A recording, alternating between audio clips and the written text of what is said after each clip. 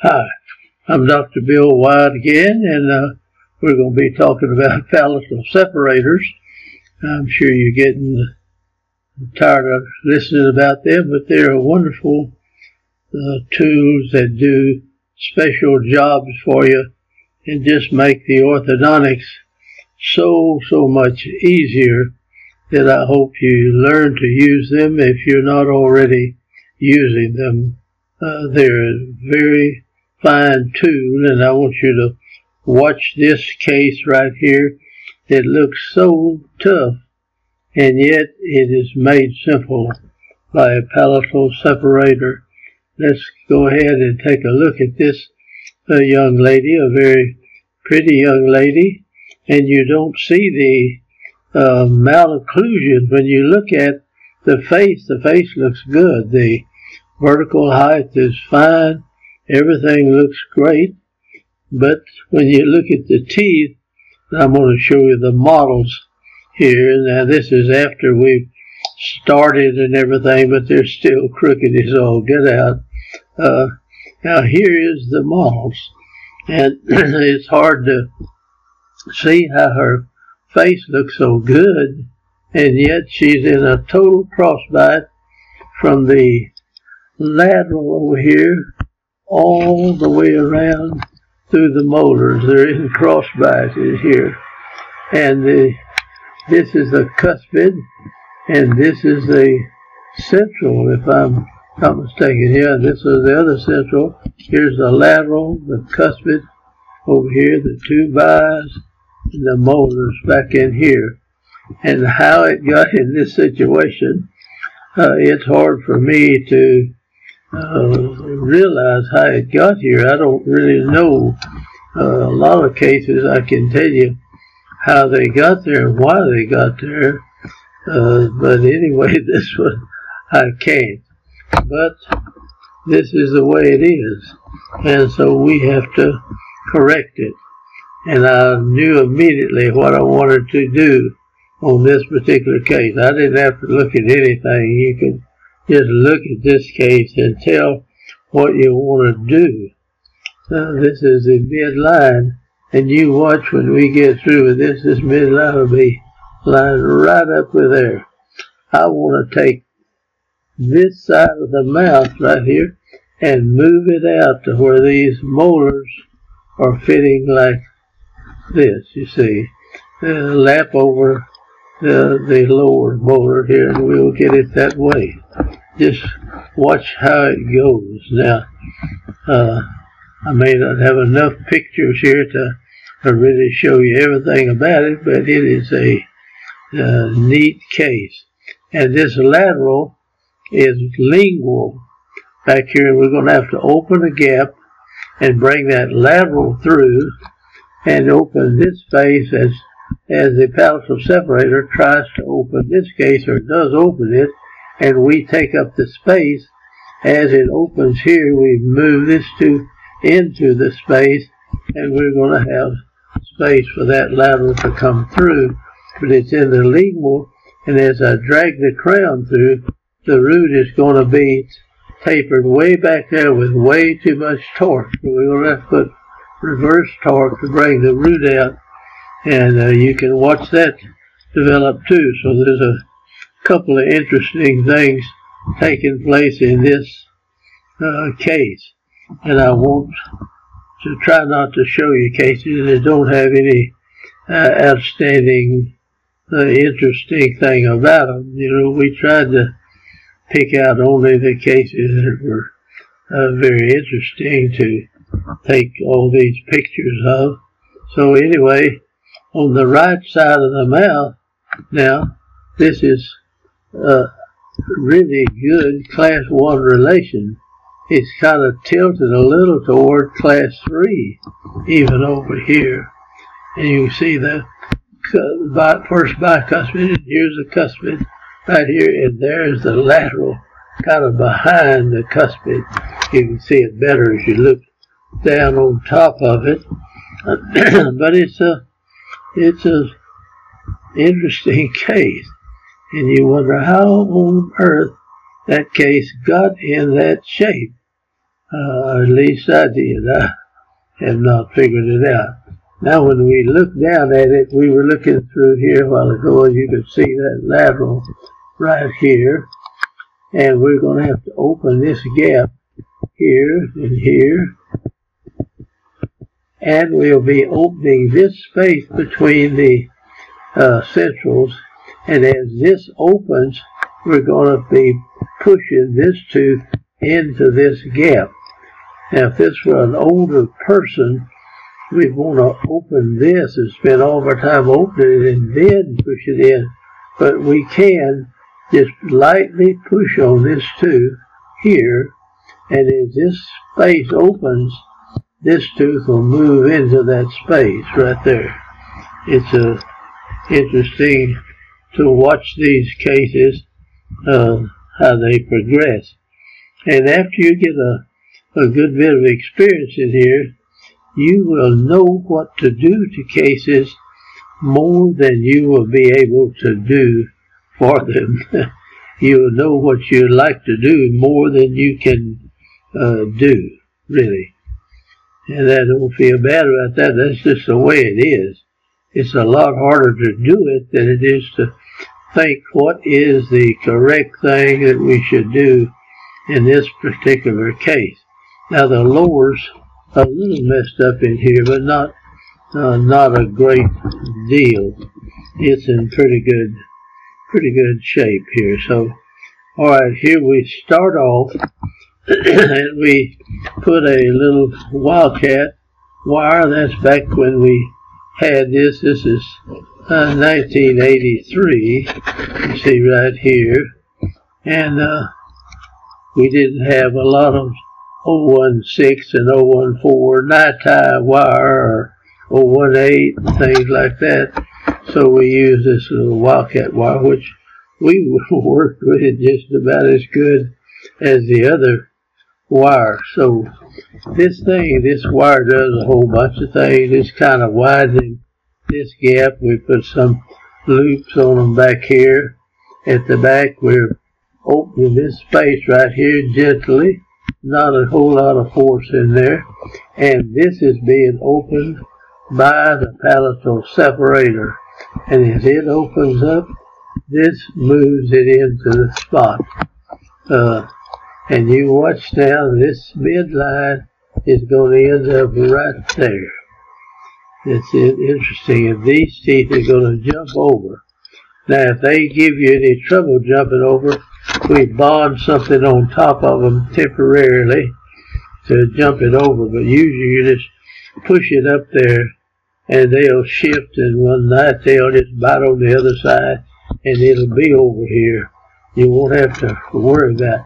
Now, a lot of these unilateral cross bites, we come over here and we try to hook elastic up here and come in and hook on the lingual button down on this side, you see. And up here we would hook them and come out and hook over here. So that gives you a unilateral pull in this direction, and your palatal separator, of course, is pushing the same in opposite direction. It's the same thing in there. It'll be exactly the same force over here it is over this side, and we kind of make it do a unilateral thing. I don't show that. I don't think I've got any pictures of that elastic, but we use that if we have a unilateral movement that we want to do. All right, this showed the this space is going to open here, and we're going to push this tooth into this gap as it opens from the palatal separator.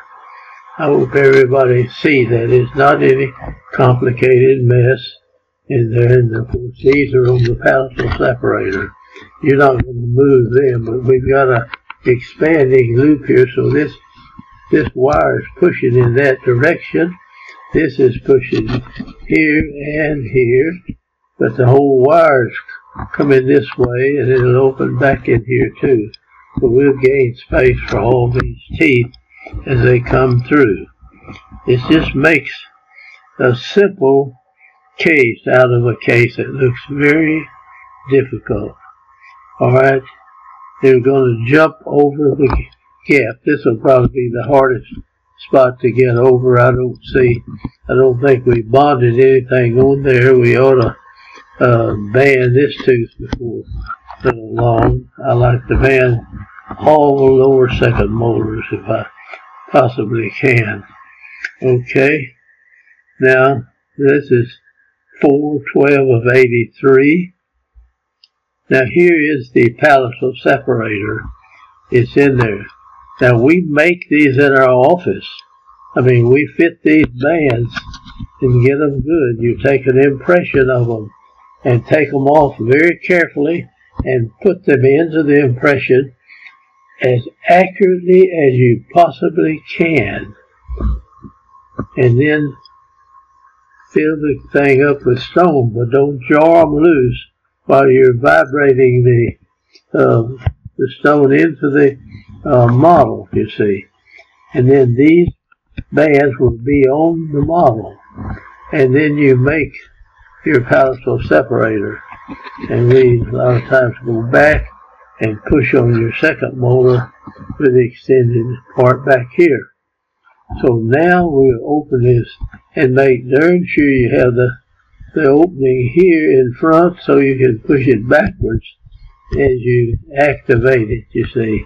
You rotate, that's 1/4 millimeter every time you do 1/4 of a turn with that, and that opens this. Now look at this palate suture right in here. Now that's going to separate right in there, and this is going to separate, and you won't see this separation very much, but it'll be there. And then we're going to take this tooth and put it into that gap and bring this one in here. So we're going to bring it all out, you see, and widen it. And this will all be widened out when we get through. So she'll be able to breathe a lot better, if that is for the breathing problem. But she had no increase in vertical height of the lower third of the face. Well, let's see now what's in the next. Let me tell you a trick on putting palatal separators in. You virtually always want to band these teeth. Don't push a bar up against them because the teeth just lean out. You push the crown out and the darn root will go back in the other direction. So band it and cement it good. And the way you cement it good, you put this thing in the person's mouth, push it down in position after you've made it, of course. Get it in there and push it up and let them wear it for about a week. And get them back in and slip that thing out and wash it up good, because it has quite an odor. It gets food and stuff up underneath that band. And you wash it real good and rinse it all out. And you can take this palatal separator and just go to take it to seat just very good after it's kind of adjusted the teeth to those bands. So you put your cement in it and you press that thing to place and push it up there and it'll go to place real good. And I've never had one come out after we cemented it in. I've never had one of them come out like that. And they are cemented, and I hold that cement down till I can see some coming out the other side of that band, if I possibly can. Well, I want that cement to fill that band completely. I want that tooth held rigid, so when I go apart with this crown, the roots go with the crown. Now they will lean a little bit, but not very much. I'm getting a little dry here.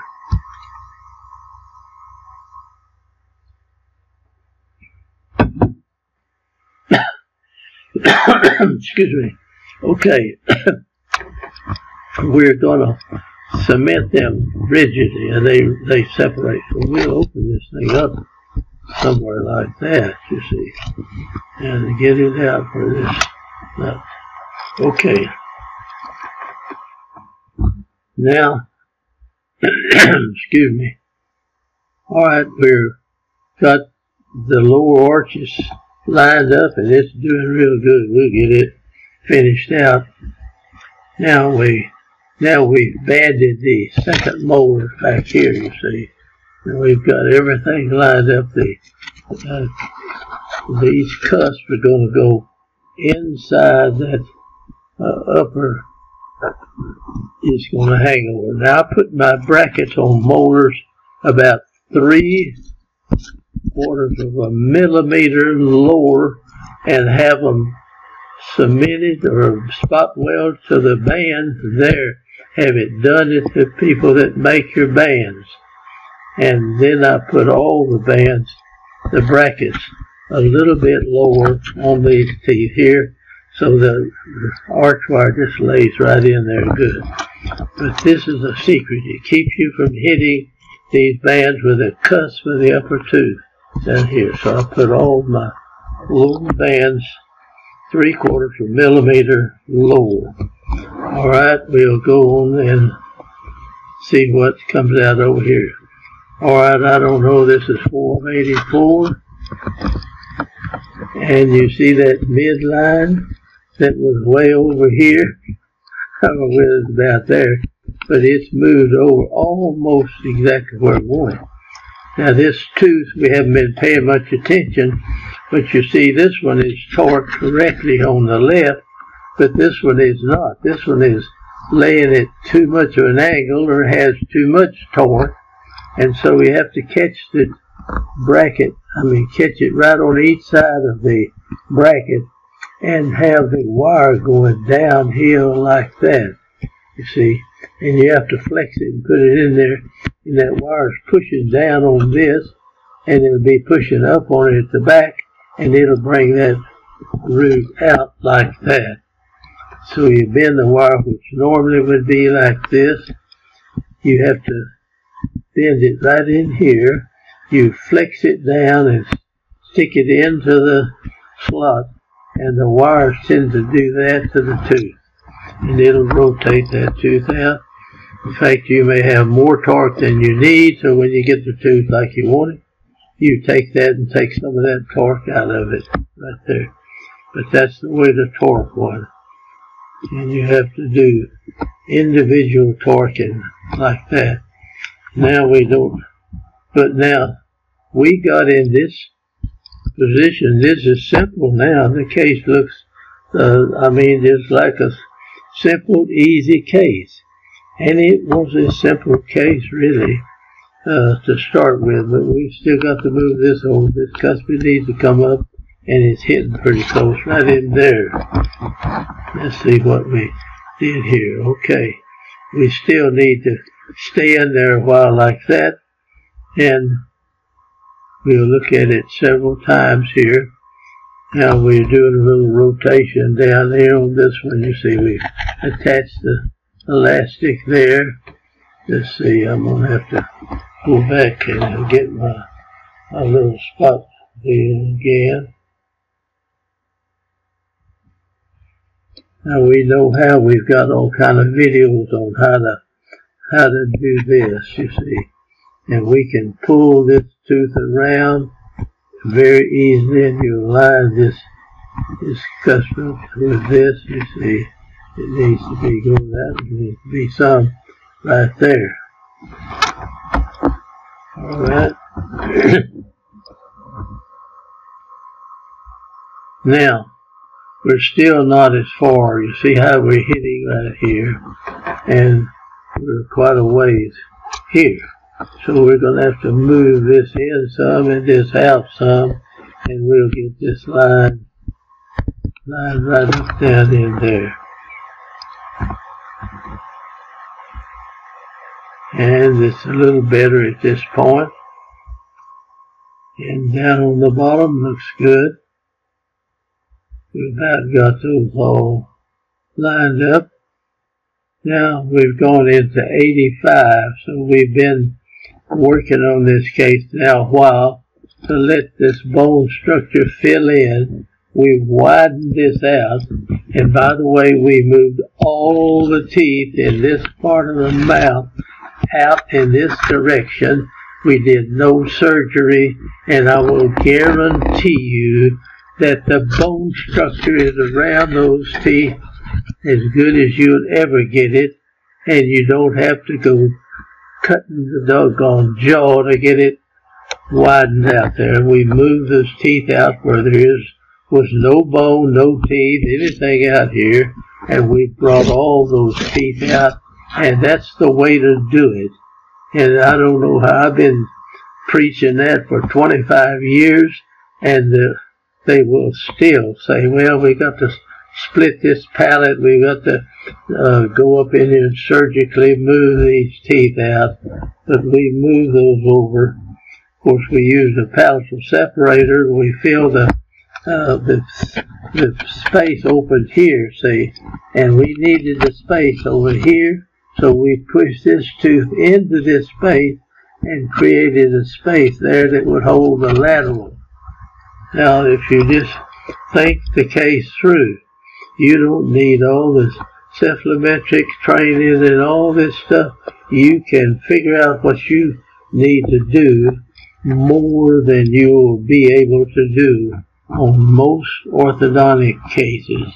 But you need to really study them and look at them and figure what you're going to do. Don't try to memorize, oh, how I'll do this in this case or this. Just figure each case out. It's a real challenge, you see. These little brackets here are marvelous for rotating. Those wings, you see, everything. That's nice.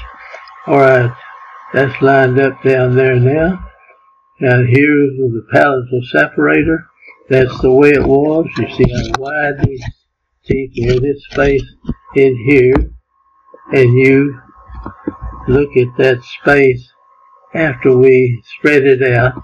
Now here we had to come in here with some midline elastics, and we pull back on this back here with a class 3 elastic, and to get this thing to work out. It's the way you use these elastics, so you can shift the teeth around most any way you want to. You got to have somebody that'll put them on though, so that's a drawback sometimes. Now here the case is after we've taken things off, but you see we do not have enough reverse torque in this tooth. This is the way it ought to look, you see, and this is all lined up good. Now we'll continue to move this root out by putting that torque or reverse torque in this tooth right there. We'll bring that out. You can put it anywhere you want to if you just learn how to twist that wire and put that torque in it, put it in the bracket.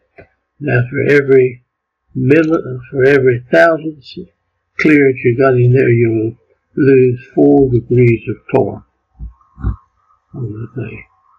Now, okay, here we go back again, and it's torquing pretty good. And we've got the wire. It ends a little fuzzy, you see. It's looking better. It doesn't like too much. In fact, there's very few people would even see it there. And then we're going to close that space up over on the left side of the mouth. Okay, here we go. This is 85.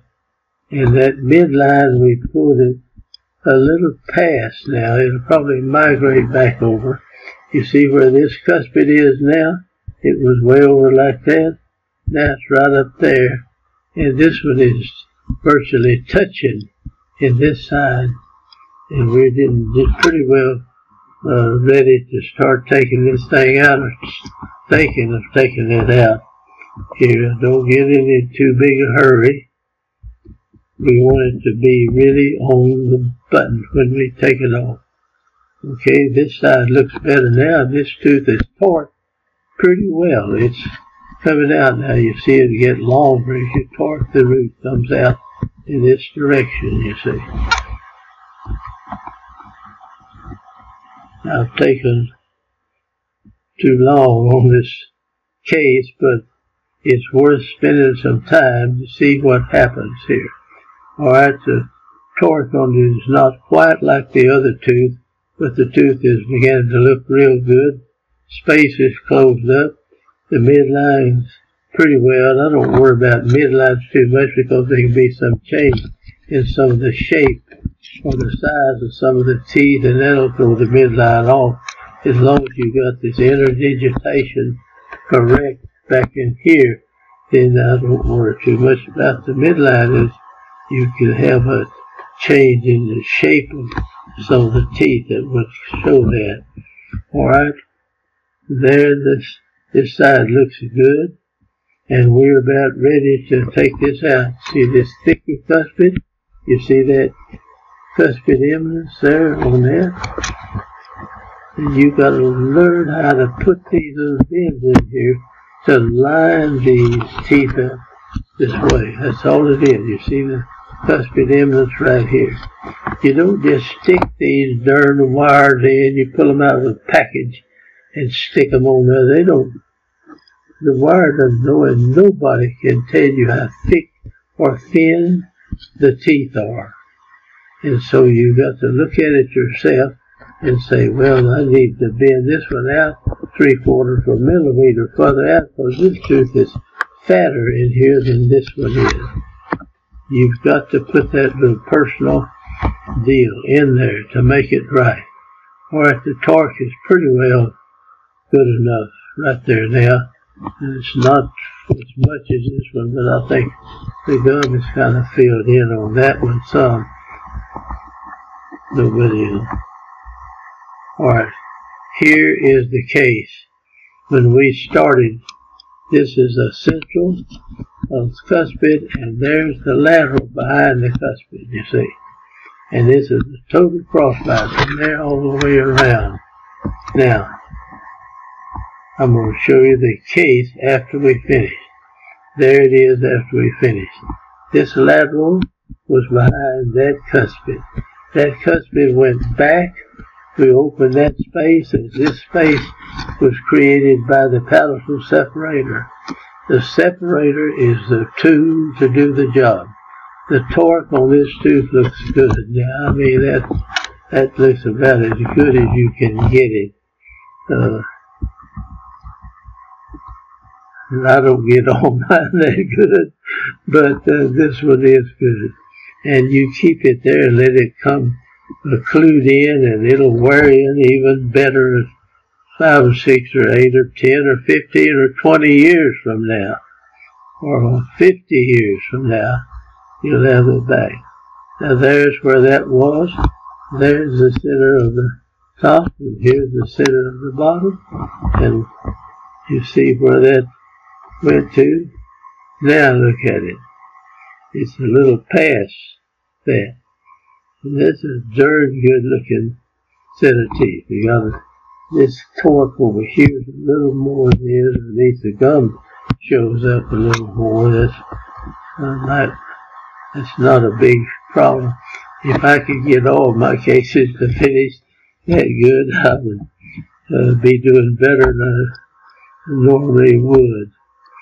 So anyway, I hope you can take this video and learn what we did here, and you can go home and do this to cases the rest of your life, and you'll make a lot of people look a lot better and feel a lot better about doing what they do. And orthodontics to me it's something that you take pride in. You don't mind sticking your name on this. Don't try to do as many as you can and just slop them through. Do beautiful work. You're getting the canvas of a human being, and try to straighten those teeth out like you would want them on yourself or your wife or your daughter, and you'll do a pretty good job of it. So here was the way that palate was, and there it is in retainer, and I put a little bite blade. You have to watch these things. You have to trim those cingulums off a little bit, but probably not too much, but make a little shelf out of it. And this is And this is a good patient. Now, boy, she wears this retainer. You can see where it sits up in the mouth. She went her whole life up until we got to her with this terrible crossbite. And I'm sure it was really bothered her a great deal. And she appreciates what you did. Sometimes I think when we take a kid and never let their teeth get crooked, they don't have the gratefulness about them that somebody like this that got up to where she is pretty much a teenager girl, you know, that's older, and she has suffered all her life with that huge crossbite. She probably didn't open her mouth or didn't smile much, but now she's got a gorgeous set of teeth, and it'll just change her whole life. And that's what's wonderful about orthodontics. And the bottom is looking better. It's lined up better and everything. Now here's a retainer. Nothing goes across here. You don't have to, you know. They'll stay in like mad if they don't put a little composite underneath them, a couple of places like that, and snap over it. You know, just put it in with a retainer in, and you can push the retainer away from it. You can make them snap up in there where you can hardly get them out if you want to. Alright, here's the young lady, and I think this may be my last picture, and it is, and I appreciate you watching, and I hope you'll sign up with our group, and I appreciate it very much, and I hope that you'll be able to do this on many, many patients from you. These videos go all over the world. I was just floored by the people that write back about them, and I hope you're able to do as good as this or better.